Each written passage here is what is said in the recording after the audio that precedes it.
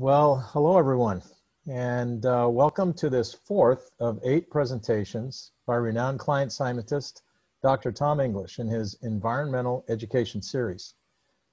Dr. English has accomplished many things in his rich and varied career, much of it having to do with improving our environment. He was the author of the California Clean Air Act in the late 1980s, which was largely responsible for getting rid of all of the horrible smog that we've suffered back then. He's met and collaborated with dignitaries around the world. He's earned a Congressional Medal of Honor on behalf of the Patriarch Bartholomew for their work together on climate.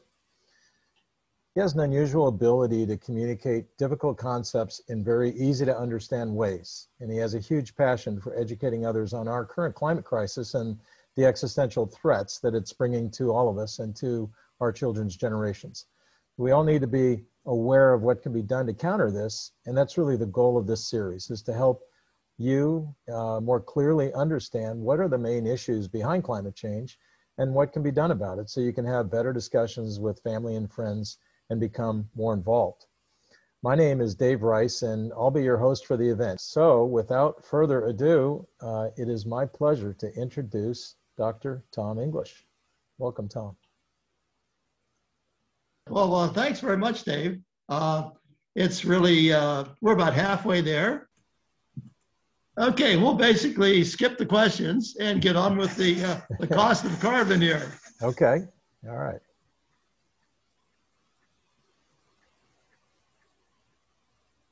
So you can see the cost of carbon is incredible for a whole lot of things, including some things that we don't really have here, but it goes for loss of our way of life, storm damage. It goes to actually extinction of humanity, possibly. So it's something we want to avoid, that's for sure. It's the #1 threat to the global economy today. So we basically, let's figure out a way to solve this puppy. So this shows you the various sources of greenhouse gases: airplanes, trucks, cars, us, landfills, all the things we do. We're basically a fossil fuel economy, and we have to shift away from that to basically an all-electric economy that doesn't emit fossil fuels. So that's our big problem, and we have to do that in a short period of time. That's why we need this wartime effort that we talked about earlier. But one of the issues that comes up, and I think is interesting, and several of you have talked to me about this issue, and it's that our country's cheating on this business of climate change. Are they taking unfair advantage of the US because we're really nice guys, and they basically aren't? So let's look at the cheating issue and see what you think. We'll go into a little bit of detail on this.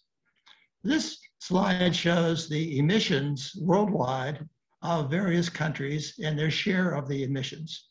For example, we see China here is leading the rest of the world at 28% emissions. So they really have a lot now. The US only has 15%, about half of China. India has about 7%, about half of the US. The rest of the world has about 21%. So that gives you some idea where the emissions are coming from today. So we'll examine the US, China, and India to get some idea of which countries are doing what. Here we have wind, for example. Wind is one of the primary ways to eliminate fossil fuel electrical power. And we see here that China is by far leading the pack here with about 36% currently of the world's wind, electrical wind capacity. The US used to be first in this, but we basically have slipped significantly. So China is really, really doing well. We basically are at about 16%. So we're a little bit less than half of China. The Germans are about 9%. And the rest of the world comes up about 16%. So basically the rest of the world, the smaller countries, some of them, is equal to what the US is doing. So that's wind. Let's take a look at some other things. This basically shows the how the CO2 has been increasing emissions for the last 18 years. That was down here about 25 on these units, gigatons of CO2 per year. And basically in 2019, it was up to about 37 or so. And the rate for the past 5 years has been about 0.8% per year. So it's still going up. We have to stop that. To compare China and the US, what we see here is that China has basically been, they started off at half what the US was at, and they've been emitting a lot of fossil fuels. And they're leveling off in the last few years since the Paris Accords, and they're down to about 0.4% per year, but it's still a positive number. Whereas the US has been sort of flat and decreasing actually since the Paris Accord. But neither country is doing very well, but China is relatively more of an emitter than the US is here. Here's the European Union. They're about the kind of performance we're showing here. They're going down about 0.8% a year. India, a country with a lot of people and not a real rich country, is increasing its fossil fuel emissions by about up to 5% a year. The rest of the world's coming in at about 1.4%. So we have a problem around the whole world, not just with China and the US. We have to do something that basically solves these problems in a way that works worldwide. Are the rules of the game fair?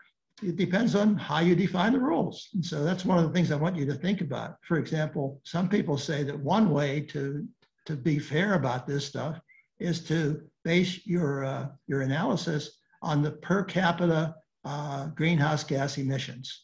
So basically you take your emissions and divide by the number of people. If you do that, what you see is the US is declining significantly here.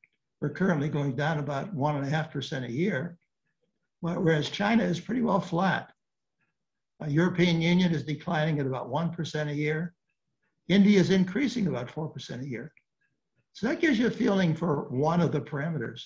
You could also use a parameter that would be something like how much of the CO2 that's in the air came from which countries.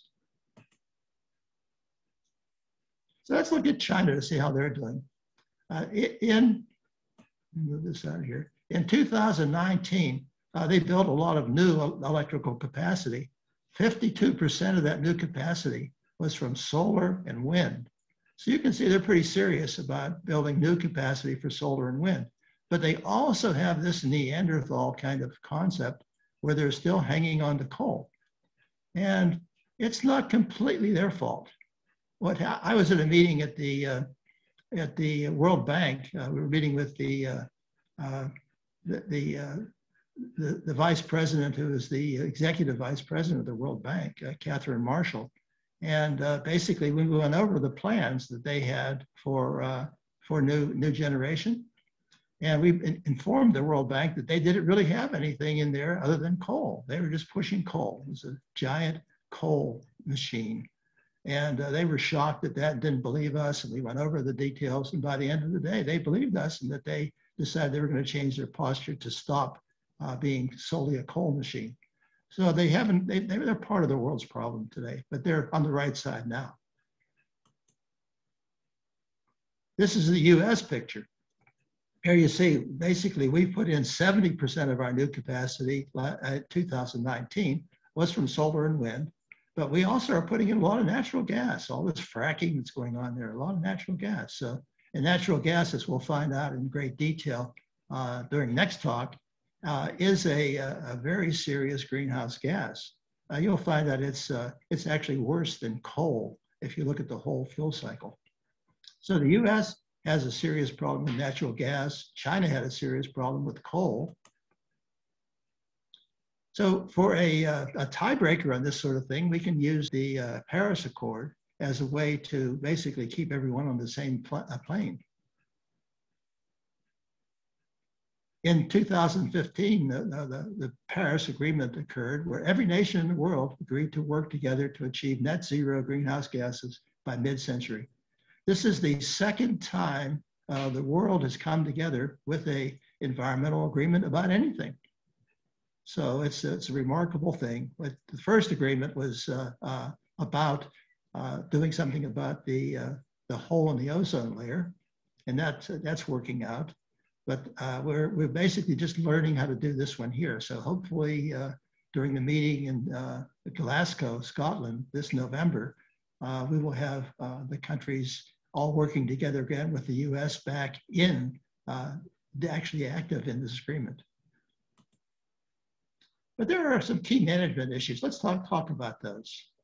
We have to make sure that what we do makes sense. For example, if we take a look at where does the electricity come from, what we see is that 25% of it comes from making electricity and heat. About the same percentage comes from agriculture and forestry, 14% from transportation, 21% from industry. So how should we reduce these various sectors? Do we do sort of like a one-size-fits-all approach, or do we do something different? For example, we could reduce the amount of each of these things by the same percentage if we wanted to. And that would look nice and fair, but that might not make any sense. The reason it might not make any sense is it might be a lot cheaper to reduce some segments than it is to reduce other segments. So what you want would normally go for some sort of policy that one of the components of it would be the biggest bang for the buck. So we could go with a policy that looked like this. Instead of a one size fits all, we could basically decrease different parts differently. We might decide to go light on industry, but to go heavy on transportation, because this helps solve the smog problems that you have in your cities. We might go heavy on electrical production and lighter on buildings. So you have to get together and somehow come up with something that you agree upon. And what we're going to talk about today is how do you get the numbers to begin to get those agreements together. We're going to use a book called Drawdown, which is the most comprehensive plan ever for taking care of these greenhouse gas emissions. It's available for 15, 20 bucks on Amazon. And it's the best planning book there is for this sort of thing. We'll go into some of the details about it. Some of you have told me that you belong to groups that are involved with Drawdown.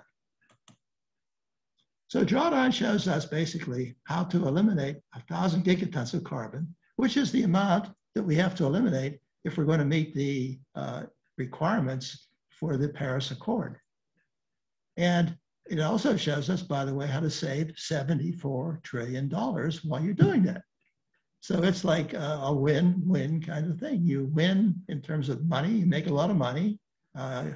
You also solve the problem that's threatening the survival of humanity on the planet. So that's a really good win-win kind of approach. He used terms in there that are kind of interesting. There's like, what does a gigaton mean, for example? This is a picture of an Olympic-sized swimming pool.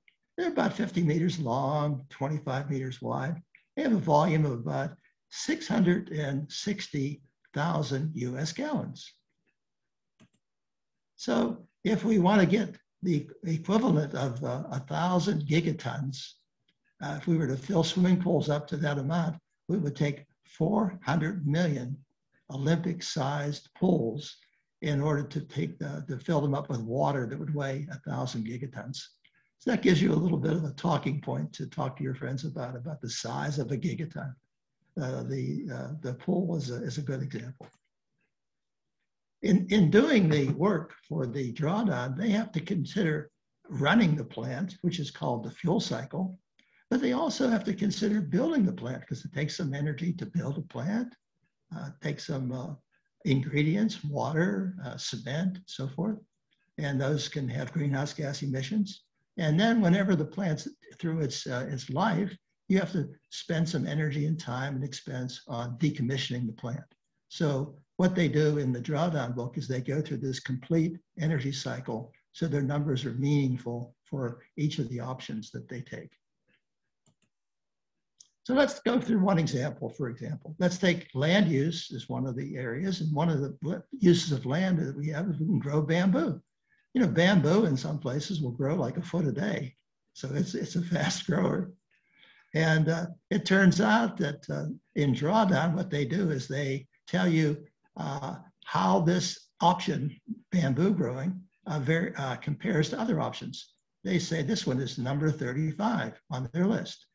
So that basically says that they're comparing it in terms of gigatons of greenhouse gases reduced. So this is about 7 gigatons reduced here. And the cost is also shown, about $24 billion net cost. That means the cost to build the system. And there's this total cost, which is like the total savings, which is the difference between the cost of building and running the system compared to the cost of running a fossil fuel equivalent. So this one has a net savings of about $65 billion. So that's the idea. We'll go into some more detail on each of these steps. For example, for electric vehicles, we'll get the ranking for the vehicle. We'll get some sort of discussion in the book. They usually have the ranking, the discussion, and a summary for each of the options. So typically about 3 pages per option. For example, the ranking would show that the ranking of these electric vehicles is number 26 on the list. So it's sort of towards the middle of the list. There's about 100 or so in the list. And the gigatons reduced is shown over here. The cost to essentially purchase and make the cars is here. And the savings is here, about 9.7 trillion. So that gives you kind of a quick summary. And then there's a discussion that goes along with that. So the CO2 global reductions are about this number here. The net cost is down here. And the savings, that's the operational cost minus the operational cost of the new idea, is about roughly 10 trillion. So that's the idea of the numbers. Okay, do you have any questions so far? We've done a lot. All right, so a couple questions. Here's one. Are there other benefits that the EV technology should bring? Well, that's an interesting question because, EV basically gives you these cars that essentially don't emit anything, and they're quiet. They run nicely, so they have some other benefits. Like, for example, much of the smog, I would say most of the smog in most cities, is due to their transportation system. So if you basically take a big slug out of the transportation system emissions by using EVs for regular folks' transportation and also for maybe trucks, what happens is you've dropped your emissions very, very significantly, and you've essentially eliminated the smog problem of a city. So just as a sort of a free benefit on the side, you buy a lot of EVs and you basically solve your smog problem, which is kind of nice. You also can do other things with EVs. You can take an EV and basically you can charge it during the day whenever there's a surplus of electricity from solar power plants, and basically then store the energy during the day. And you can hook it up in such a way that you can actually drain some of the energy from the EV for the grid during the evening. So there's a lot of interesting possibilities there. Okay, excellent. And related, Mary Dell is asking, is Tesla or Prius a better choice? What do you think? Well, they're different. First of all, the Tesla is 100% electric. The Prius, basically, Toyota has decided not to push electric very hard because they've decided they want to go with hydrogen cars, so with hydrogen fuel cycles. So what they do is they basically have a compromise car, which is basically you get a little bit of mileage from the battery, but most of your mileage comes from the gasoline. So if you get a Prius, for example, you might get, let's say, 50 miles out of the battery. But then again, after you go 50 miles, you shift to the fossil fuels. Whereas If you go with a Tesla, you get no fossil fuels. So in terms of, depends how much you travel. If you travel 20 miles a day, they'd be equivalent. If you travel 60 miles a day, the Prius will basically act like a fossil fuel car for 10 of those miles. And the Prius won't, or the Tesla will basically act like a fossil fuel free car for the whole distance. So that's a clever question. Good one, Mary Dell. All right. And then Robert asks, can we talk more about the bamboo example? Compared to what? Well, what you do is you have to compare it with the equivalents that for fossil fuels. Like, for example, if you were using bamboo for a scale for people building a building, like an outside the building kind of scale, you'd have to put something else out there. You can put something made of aluminum or wood or maybe steel. So what they would do is they would basically compare the bamboo use with the fossil fuel equivalent, be it steel, aluminum, whatever.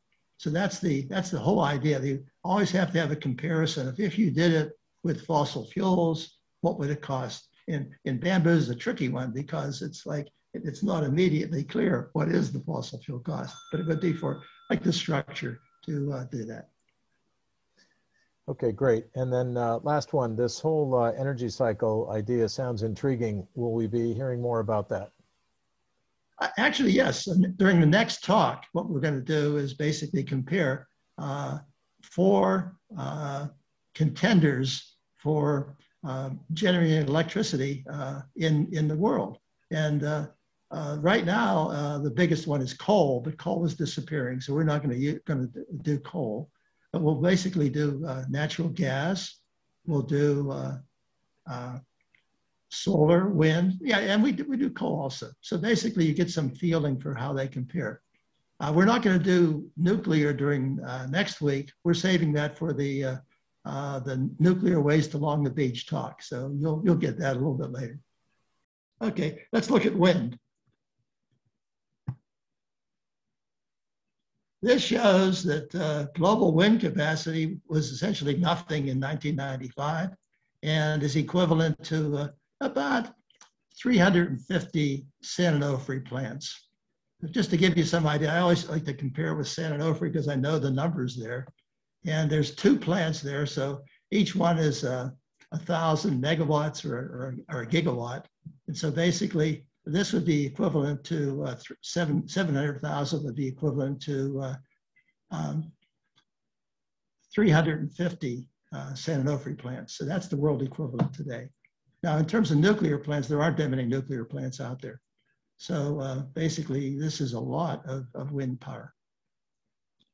Let's look at onshore wind. You can do wind power 2 places. You can do it in the water, or you can do it on the land.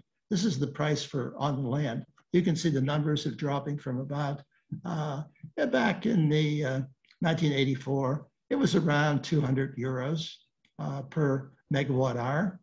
And now it's down to about, getting down to around €1. So you can see that the prices dropped very significantly. And that's why wind is a big contender. Wind has another advantage too, and that is that if you have a big farm field and you want to put up some wind towers there, the wind only takes up about 1% of the land. So you can have corn being grown under there, or you can have cattle wandering around. So it's a very low land use kind of source. This is a picture of the wind mills out in the Banning Pass. This is if you go from, say, Los Angeles to Palm Springs, you pass the Banning Pass there. And what you see is a mixture of windmills there. It looks like a forest of windmills. And you see some that are real small, fairly small, and some that are big. What's happening is they're taking the small ones out because the small ones used to require about 15 miles an hour wind in order to work, whereas the big ones only require the order of maybe 6 miles an hour of wind to work. So basically, you get a lot more bang for your buck out of the big towers. So you're seeing more and more big ones and less little ones. And whenever you take out, whenever you put in a big one, you can take out about 50 little ones. So it makes the whole thing look better also. Gives you some idea of global wind capacity here. We went over this before. Basically, this again is that same picture. This is what it looks like if you're walking on one of those wind towers. They're giant things. They're typically twice the size of the Statue of Liberty, or bigger than the Eiffel Tower. So they're very big things, and a bigness in this case is interesting. What happens is the bigger they are, the slower the blades go around. So if you go to the big ones that are in Palm Springs and you basically sit under one of the blades and watch the wind go around, watch the blades go around, it takes about 18 seconds for the blade to go around once. So the old windmills used to go around real fast. So they became sort of like bird chopping machines. So the birds would go through there, they'd get all chopped up into bird burger. And the new ones, basically, a bird could land on the blade and go around many times until it got dizzy and then go up. So it's much safer in terms of the birds. Let's look at solar. There's two flavors of solar. One flavor is rooftop solar. So this is an example of a rooftop solar system. This is the one that I had in Carlsbad. It's about 5 kilowatts of power, and it fits on the roof nicely there. And what it did is it gave me enough electricity to run the whole house, to also run my car, charge my car electrically completely with it. So my car fuel became zero. A lot of my charging after the first 4 or 5 years on the roof became zero. So it became a very, very cost-effective thing, and we were delighted at how good that was. So that works for lots and lots of different folks. There are also big plants being put out here. This is the big plant capacity here. And what it shows is that essentially back in the year 2005 or so, that we essentially didn't have any solar capacity. And now we're up to, in the US, about 75 gigawatts.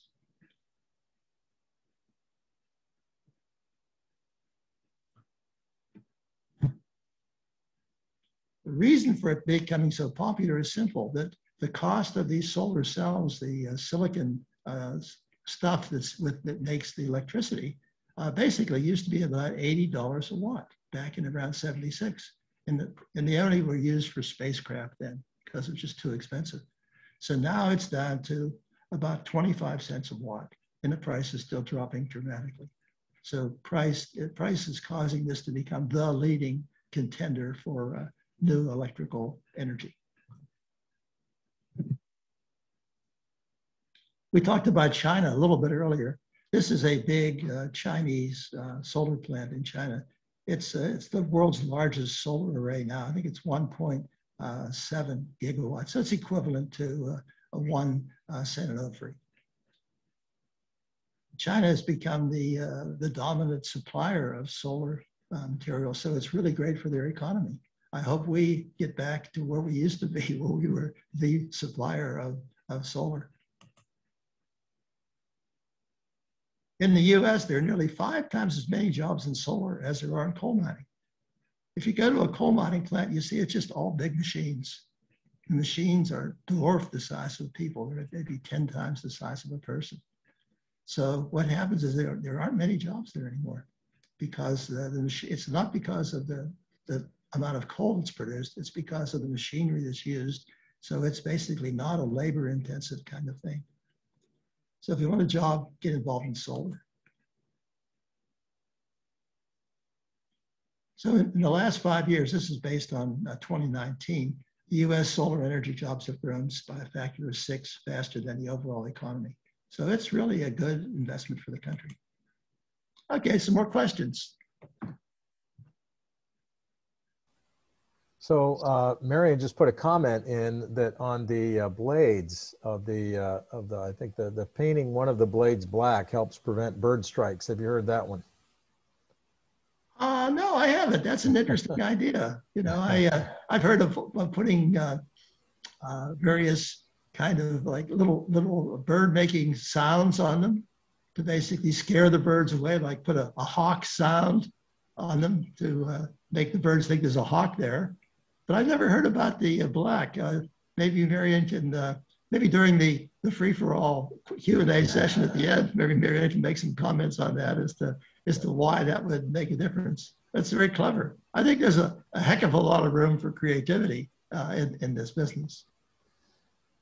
Okay. If you want to get an idea about wind, go to Palm Springs, and there are various tours there. There's one that's given by one of the Indian casinos, and that's supposed to be the best tour. I've been on that one maybe 3-4 times, and it just it takes you get real insight. I mean, you really go up there right near them, and he talks about the old ones, the new ones, and what works and what doesn't work.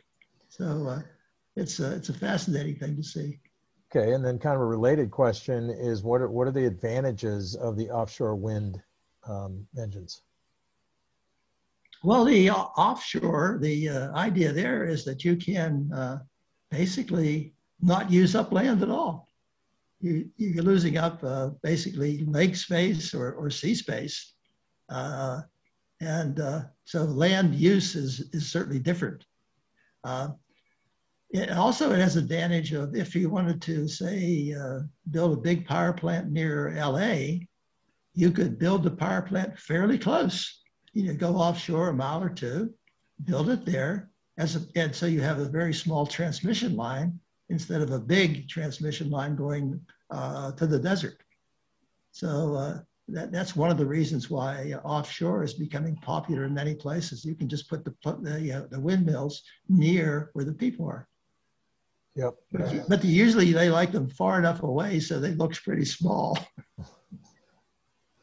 Okay, and then Randy's asking, what about the energy storage to deal with the less than 24-hour production of solar and wind? Are there any good ideas that are cost effective there? Well, let's talk about solar first by itself. Solar does fine in the daytime. It doesn't do too well at night. Now, there are some solar plants that basically don't follow that rule. What they do is they essentially take some of the energy from the solar plant, and they reflect that energy by mirrors onto a big storage chamber on the top of a tall tower. And that tower will contain something like molten salt or something like that. And so what they can do is they can actually store the heat during the day in that salt. And perhaps you'd like the one at Ivanpah, which is on the way to Palm Springs around Route 15. The Ivanpah thing looks like a bunch of big mirrors in the desert, big circular geometry with a big tire in the center. And what they do is they basically take some of that heat, energy from the light, and they store it as heat. And so whenever the sun goes down, they run it as a normal thermal power plant. And they can run it for about 8 hours. So that's one way to do it. There are some issues about that. One of the big issues is with the Ivanpah plant is that they didn't think too much about birds getting in the way of those concentrated sunbeams. And so they have a problem with what they call smokers. You have a bird that goes through there and catches on fire. So they have to figure out some way to basically eliminate the smokers, and hopefully they're making progress in that. So that gives you a good idea about that. Excellent. And then Sarah has a good question that says, because making solar energy arrays and wind turbines uses natural resources, materials, what materials might be rate limiting now, and what could we run out of in the future? Well, you always have to do with any technology, you know, if you're going to use a lot of it, you have to answer that question for the technology. Like, for example, in, let's see, what is it? Niobium is used in part of electric cars, I believe it is. And so you have to basically do a survey of where can you get niobium, okay? And usually for funny materials that aren't being used a lot like that, there are limited sources. So then you get into, okay, suppose we decide to use that in a serious way. Could we develop other sources of niobium, like in the US, for example? And so what you want to do is you want to, from a security point of view, you want to have most of the materials that you need to be available from your own sources that you can protect. So that's a great question. In terms of most of the material, for example, solar, it's basically a form of silicon dioxide or sand. They wouldn't use the beach kind of sand because there's too much contaminants in there, but they would use, you know, basically a cliff kind of sand, places where the silicon dioxide would grow as like a quartz-like material. So you wouldn't have as many impurities. So there's a heck of a lot of that. So I don't think we have a problem for that at all. That was a limiting problem with nuclear power for a while. They were worried about running out of enriched uranium U-235. Okay, and then here's another one. Are there any waste disposal problems with old solar panels? Basically, there's very little trace ingredients in there. So I think the trace ingredients issue isn't that big. What you also have with those used solar panels, this panel is typically rated for about 25 years. So after that 25 years, it's not producing, I think the number is not, it only produces like 85% or so of the electricity that it produced when it was newer. So what you can do is you can take that stuff and basically sell those panels to some organizations that basically can need cheaper electricity. So you sell them to them and they make the electricity cheap and they don't care that it's not as efficient. So there's a good sort of used panel market there. But when you're done, the ingredients are basically silicon dioxide. So you basically are talking about going back to sand. Okay, excellent. And then just lastly, Marion posted an article in the chat on painting one of the turbines, the blades black. And that's so. Okay, then we can discuss that. And, yeah, if anybody wants to check that out, just check the chat and you can have it. All right, I think we're ready to go. Clever idea. Okay, so we're ready for the next one. Okay, let's talk about electric vehicles, EVs. I didn't have a chance to update this slide, so I apologize. These are the old numbers. This Tesla, the cheap Tesla, is about 250 miles now. The more expensive one, I think, is 320 miles, something like that. So it depends on your bank account. Tesla is not ranked high in terms of reliability, but it's ranked right at the top of owner satisfaction. People love their Teslas. What I did when I got started in this, I had a Volt, and it had a battery range of about 53 miles. I've since got myself a Bolt, B-O-L-T, and it has a battery range of about 250 miles, and I'm delighted with it. I think that in terms of cost effectiveness, it's probably there. This is the Prius we talked about earlier when Mary Dow asked a question. Basically, it had a battery range of about 53 miles, and then it would shift to a gasoline-powered car. And this is a Leaf. The newer ones have about 220 miles or so range with the battery. So nice cars. What we'll find out is that the thinking of the auto companies has shifted. They basically thought that cars were something like fancy golf carts. And so they didn't worry too much about charging the cars, you know, because they didn't think of people going very far. But we don't think of cars that way. We think of them as a vehicle to take us from point A to point B. So there's giant expansion in the charging capabilities. And the new chargers, so for example, I go to the San Diego Transit Center to charge my Bolt, and I think there's 8 or so fast chargers. So I'm basically there for an hour or so for a complete charge.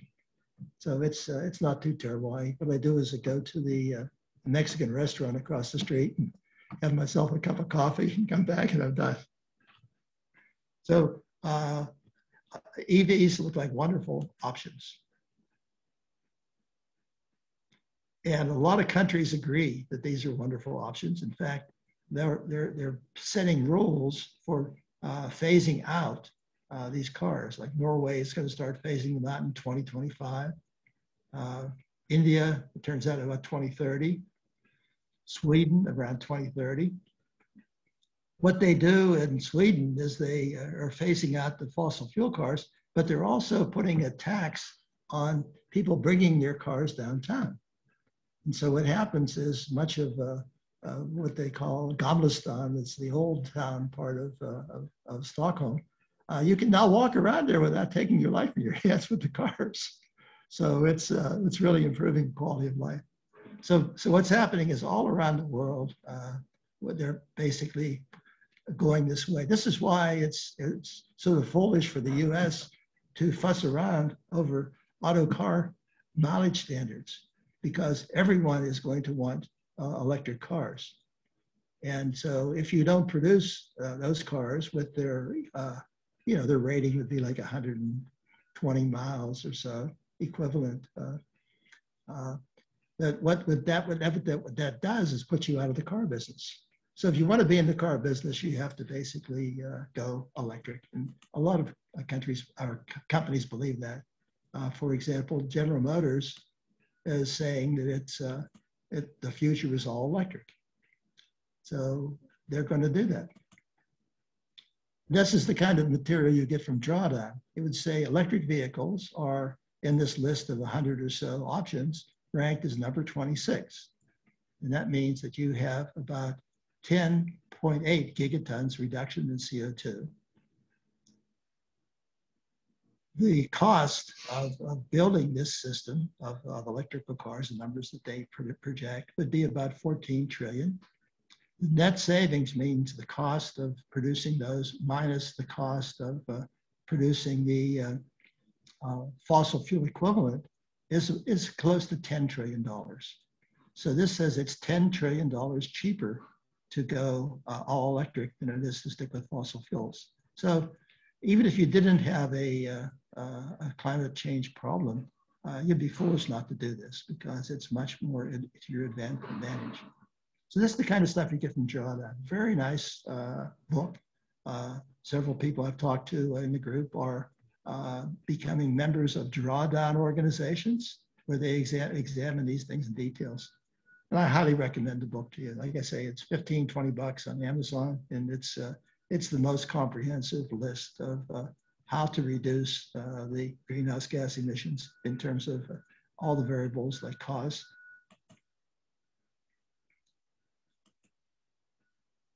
Okay, let's talk a little bit about food here. Basically, what happens here is that you can save a lot of money, a lot of gigatons by various options for food. But the problem that they have at Drawdown is that given their methodology, they can't figure out how to estimate the cost of it.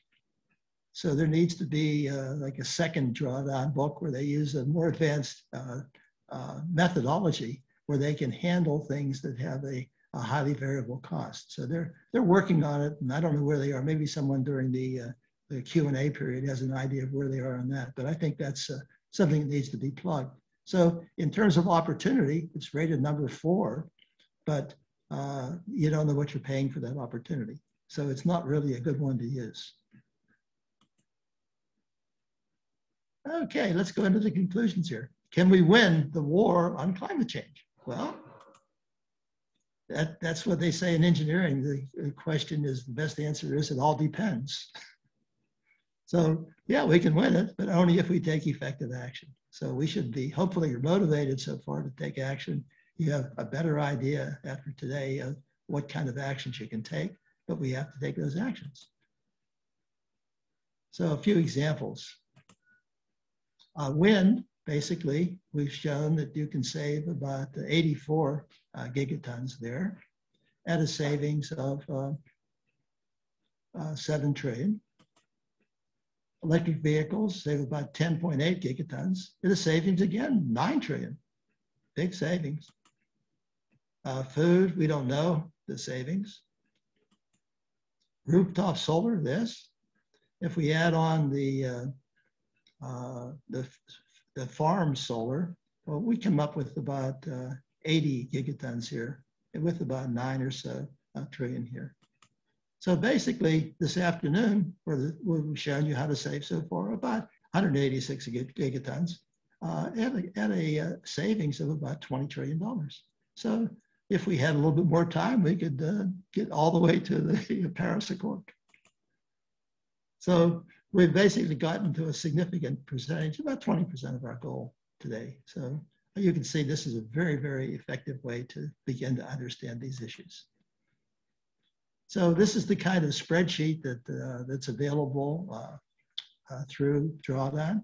And so basically you have all this data on the spreadsheet and you can slice and dice it any way you like in order to come up with the results that you came up with. Like for example, I just took all their data, added it up, so we can save the 1,000 gigatons that we want for the Paris Accords. And we end up saving about $74 trillion. So not a bad exercise, a good way to look at the problems. And we also save the Earth as a habitable place for us to live. So the big question is, can we change fast enough? That's a good question. This, you might take an analogy here. This is the Starship Enterprise.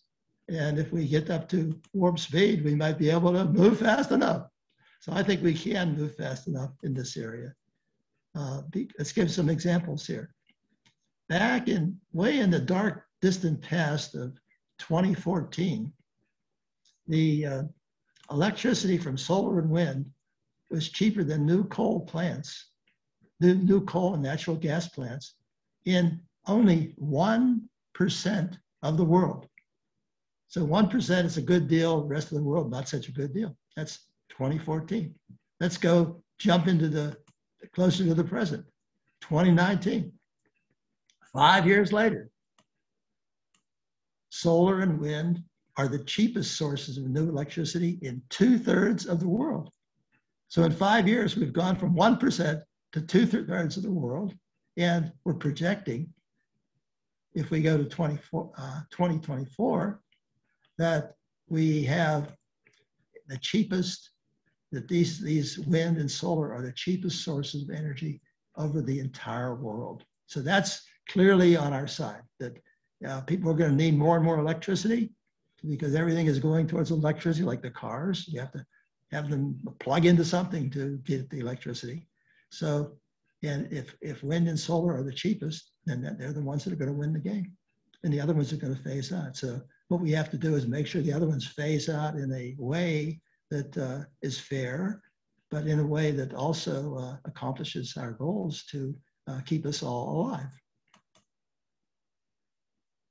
Give you some more examples here. This is for the LED lights.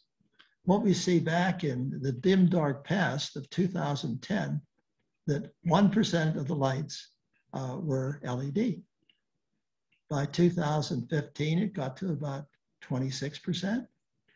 By 2020, it's estimated to be somewhere around, say, 70%. And by 2025, they're saying LED is going to capture 95% of the market. So if you can see how these things change, it's like telephones. You don't see any of those old telephones anymore. Everybody has a cell phone. So things can change rapidly if they make economic sense.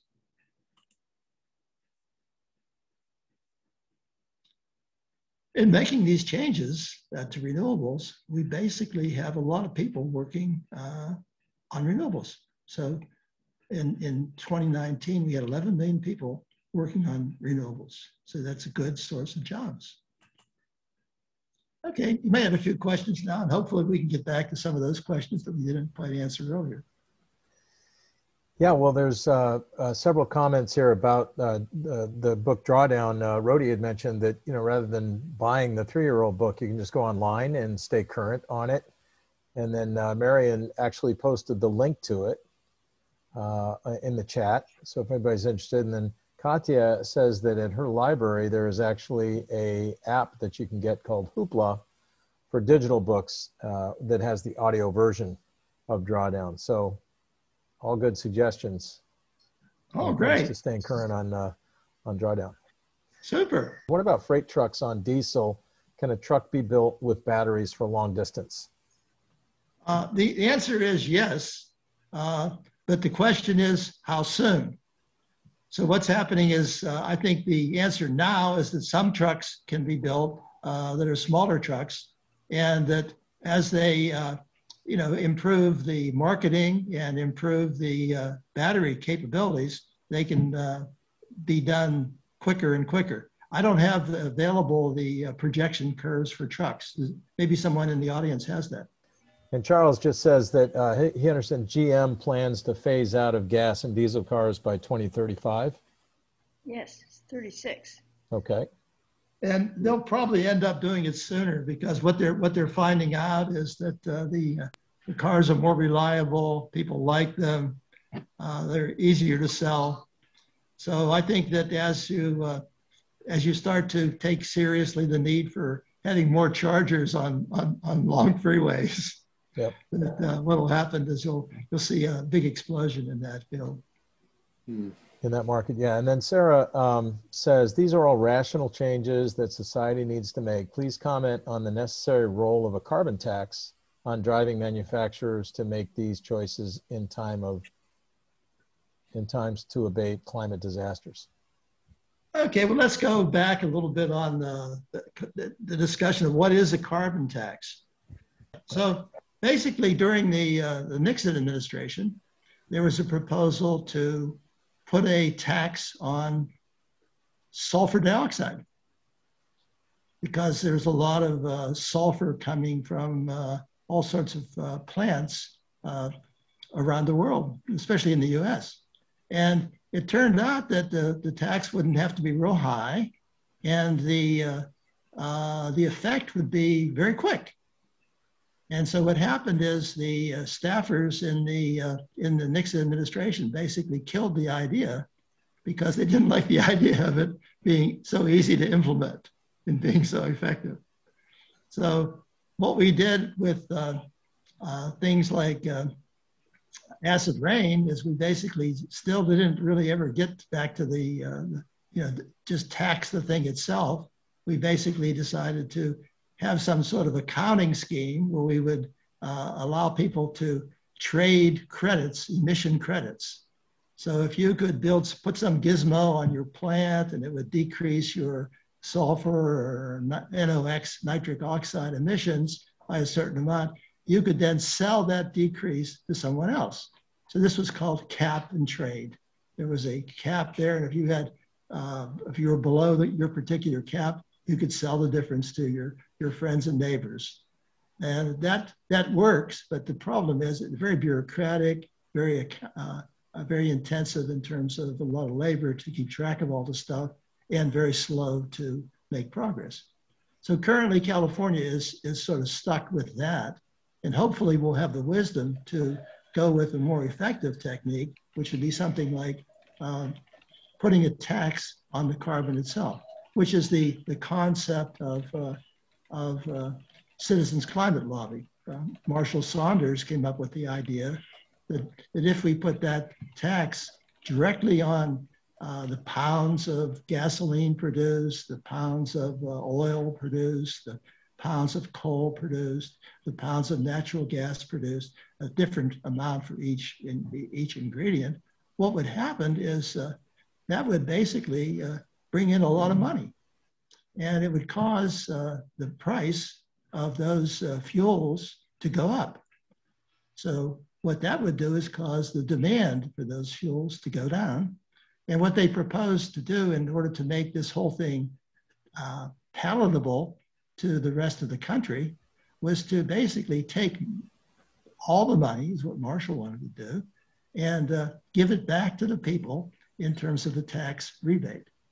So that would be something that could be done very quickly and could be very popular. It turned out that something like 75% of the people would actually gain money through that process.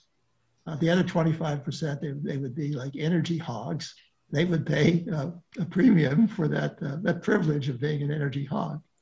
And it turned out that it was a very effective and very quick way of working. It would solve a lot of the problems. So it's something I believe that we certainly should do. I'd appreciate any comments that anybody has with Citizens Climate Lobby.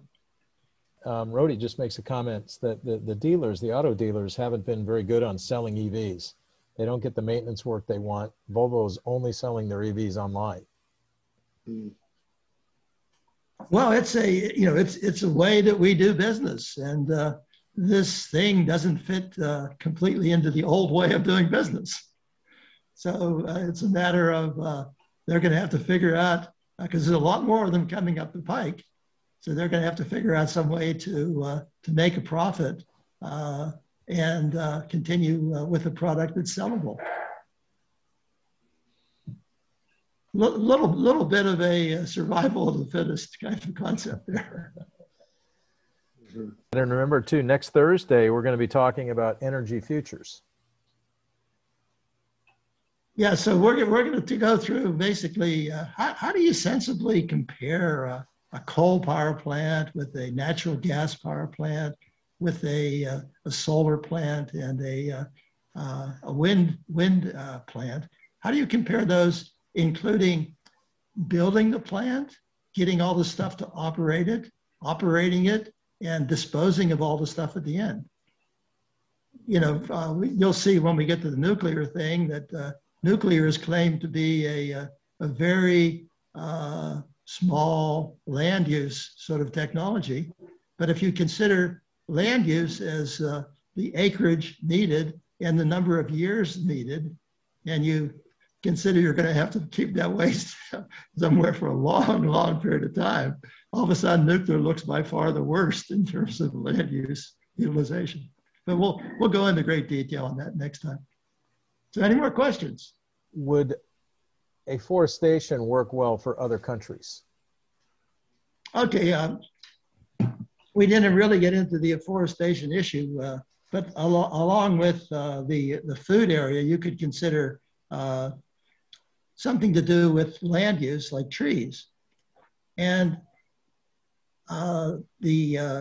if you go through the drawdown numbers for this, it's called afforestation, which means taking an area that used to be a forest 20 or more years ago and converting it back into a forest. It turns out that the economics of that are quite favorable. I think it's somewhere around number 20 or so in terms of the drawdown list, and the numbers are big. I first became involved in that whenever I was taking a tour of northern Mexico. And the guy who was leading the tour was the, I guess he was called the head forester for Sur and Baja, California. So basically he had a big slice of the land in Mexico. And they took me in this one area, which looked like a big empty field. It looked like there wasn't any water there, flat. And they had these guys in black shirts planting these real small seedling things, seeds or plants about maybe 6 inches high. And so I first of all said, well, who are those guys in the black shirts? And they said, oh, they're from the Army. I said, huh? You have guys in the Army planting those little plants? And they said, yeah, that in Mexico, forest and water are considered as part of the national security apparatus.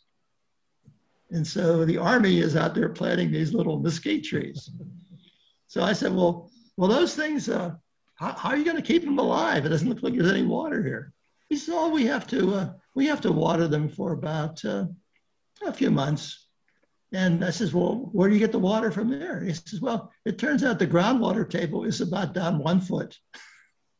So if you can keep them alive where the roots get down to the groundwater table, they'll do fine. And I'm there like, oh, I don't believe it. So they said, well, look, we'll take you to 2 forests, one that was planted 5 years ago and one that was planted 10 years ago. So we go to the forest that's 5 years old, And there's these trees, I guess they're maybe 10 feet tall, something like that. And, there are all kind of cows underneath the trees, keeping cool because of the shade. And it was a very nice, successful field. Then they took me to the one that was planted earlier, and the trees were very, full-scale trees then, and it just looked like a beautiful forest. So the head forester was telling me that his grandfather was responsible for destroying the forest of Mexico. And so he decided to devote his life to undoing the bad work of his grandfather. Here's a just question about car batteries. Is there any other use for them? Well, batteries can be used for a lot of things. So like I think I was mentioning earlier, what you can do is take the battery power or the battery energy and store it during the day. That's the time whenever you have a surplus of electrical energy from, say, the solar power. Of course, during night, you don't have any energy from solar power unless you put storage in there. And what you do is you can use this energy that's stored in the electric vehicles during the evening, if you like. So basically, it's a very nice scheme for load leveling. A lot of people worry about the issue of if you have a set of different ways of making electricity, how do you match the production to the need? And what we normally do these days is we use natural gas peaking plants to basically make up the difference. So if you're going to get rid of natural gas, those peaking plants are going to go. And so you have to have some other way. So a good way to do it would be with batteries. I'll basically bring in some slides during one of the talks where we talk about the shape of the curve that's needed for energy production by like this city, and the shape of the curve that's available. And if you compare those curves over time, you produce a thing that's called the duck curve. So we'll introduce you to the duck curve. And there'll be a section of that introduction that basically talks about how do you make a duck fly? So how do you make a system that's composed of things that are intermittent act as if they're base load? So I guess I'm kind of negative by nature. So I always think fossil fuel companies provide the cheapest, you can, get in on this. They provide a lot of cheap energy. And, I see things like the UN releasing a report that says like by 10 years from now, there'll be a 0.8% decrease in the overall CO2 or something. And I'm just thinking, okay, if we want to make these cars run on the right kind of generation, do you have to nationalize the electric companies? I mean, there's just got to be a reset in the whole energy sector, or they're just going to game it. What would happen if we just had all these wonderful electric cars and hydrogen, and it was still all coming from oil? What would make them shift their business model? Would it be that maybe the big investment firms like BlackRock and those guys would say, oh, please regulate us. It's good for us, finally. We want to be regulated. I think there's a simple answer to that question, Rob, and that is the thing that can drive many, many companies is simply greed. But if you can show them you can make a hell of a lot more money by shifting to an economy that's essentially all electric, then the smart guys will basically start getting out. And they're already getting out. That's why coal is dropping really quickly. And no one's building in this country, any coal plants. And the Chinese and the Indians are figuring out how can we cancel the coal operations as quickly as possible. What I'll do is I'll bring in some data that shows you how people are already canceling thousands of coal plants. And the reason they're canceling them is because it's just a heck of a lot cheaper to make the same kind of electricity with wind and solar. So you don't have to be a good guy to Right. recognize how you can make money. Right. And is it not the right question to ask? Will it ever be expensive to run all this off of natural gas? So basically, solar and wind would just have to whip the life out of gas. Well, right now it's cheaper there's a contract led by LA Power and Water about a year ago. And they didn't care what the electricity was made from. They couldn't care less. And basically the competitors ended up to be natural gas and basically solar with some electrical storage. And it turned out that they could meet the specs that LA Power and Water wanted with solar plus storage at something like a 30% cheaper cost than the cost of putting in natural gas. And so the solar guys plus battery affiliates won the contract. That's what's happening. So it's replacing the infrastructure with new gas plants that won't happen is where the optimism would be. Well, that's part of it. And then you get into a secondary question of, okay, if the plants wore out, we have to replace it with something. Okay, so we put the new stuff in there. Okay, that's one view. But suppose you have a plant that's working perfectly, and I'll give you some examples of that in this later talk.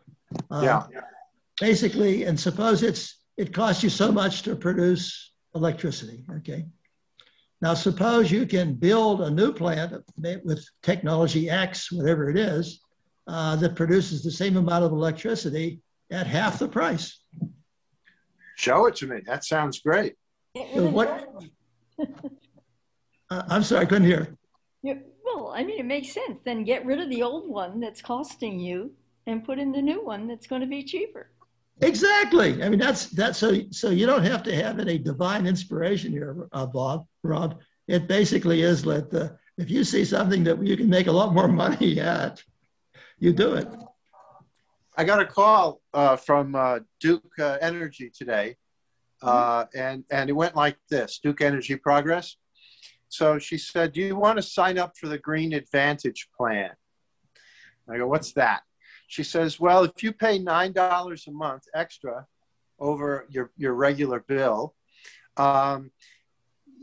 basically we'll source your power from renewables."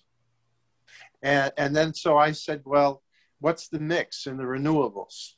And she said, "Well, 5% of it could come from biomass or whatever, agricultural, maybe animal land waste, wood pellets." I was pressing her on that. But she said it was only 5%. The rest of it, I guess, was, the other stuff that's renewable. So I said, "Well, send me the email. I'll think about it." So okay. I thought that was an interesting phone call.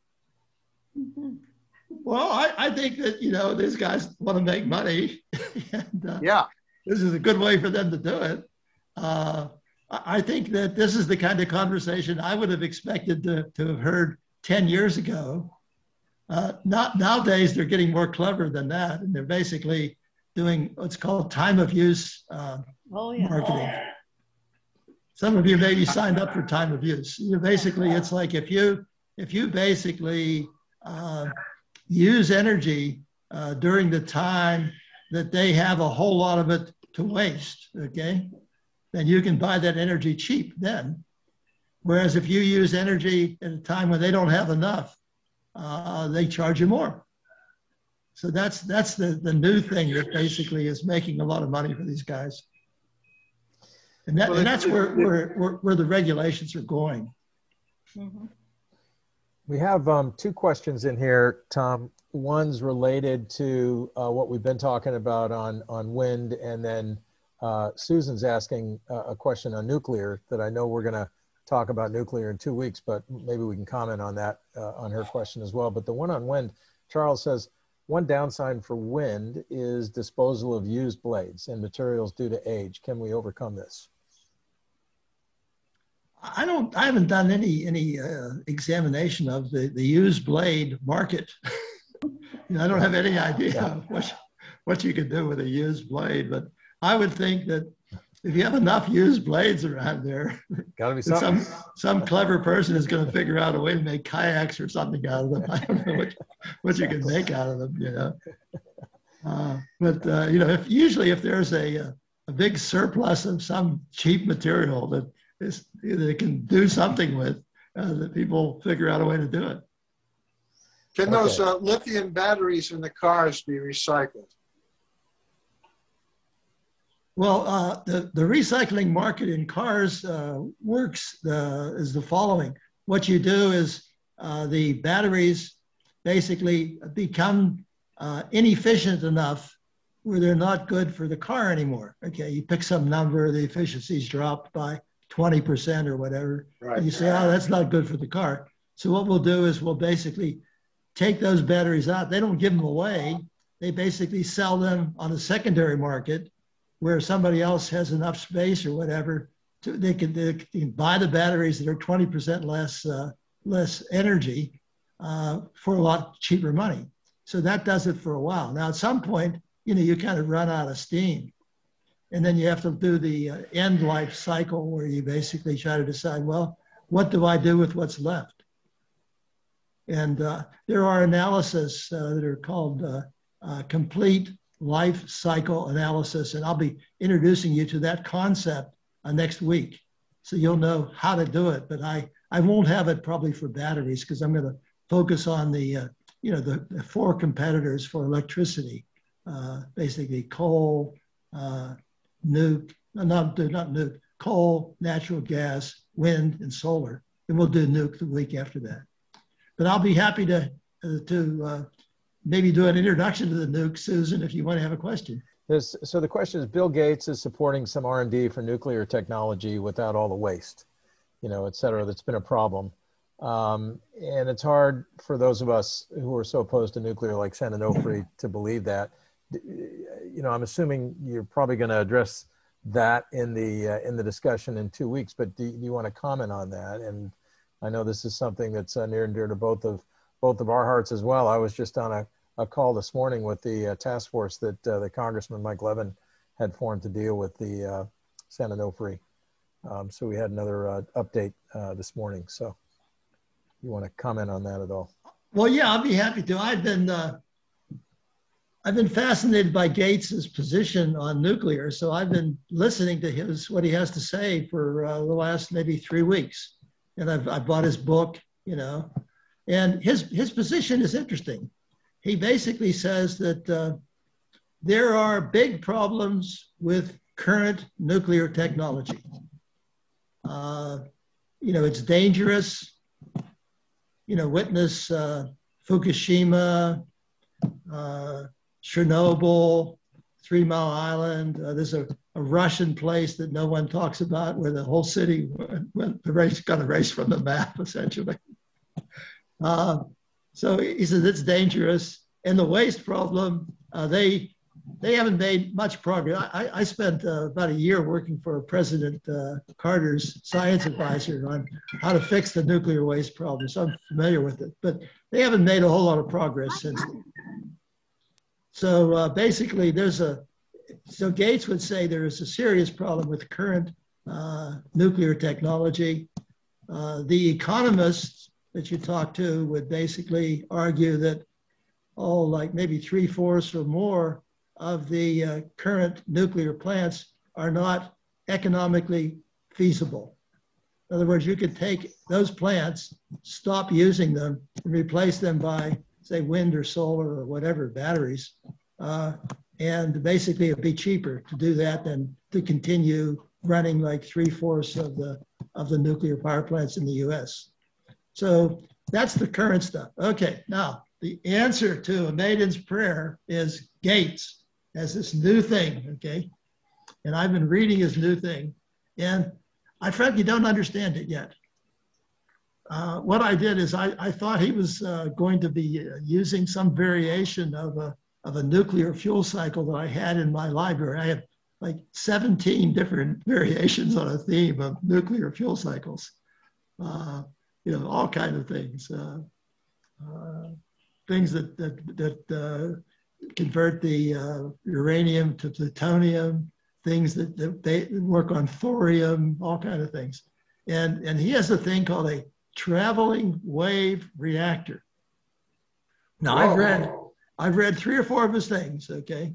And I don't have a clue, being a former specialist in this area, what a traveling wave reactor is. So what I'm doing is I'm basically talking to some of my buddies who hopefully will know, and they can educate me, hopefully by the time of the nuclear talk I'm going to be giving you, about what in the heck is a traveling wave reactor, and could you build one?